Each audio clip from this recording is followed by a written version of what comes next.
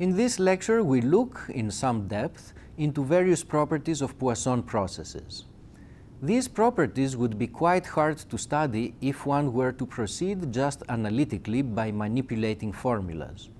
However, by using memorylessness and our intuitive understanding of what the Poisson process really is, they become quite simple, and mathematical manipulations can be avoided almost entirely.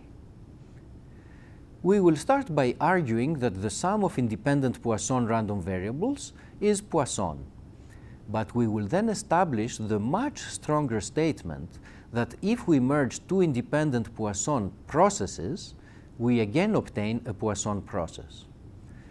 We will see that we can exploit this fact to solve some problems that would be quite difficult otherwise.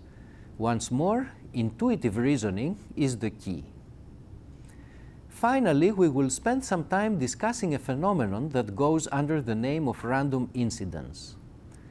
A Poisson process has been running. You show up at a certain time.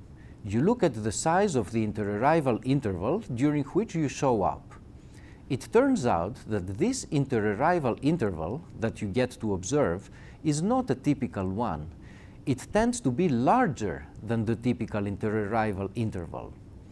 We will understand what exactly is going on, build some intuition, and realize that this is a general phenomenon that also shows up in many other contexts.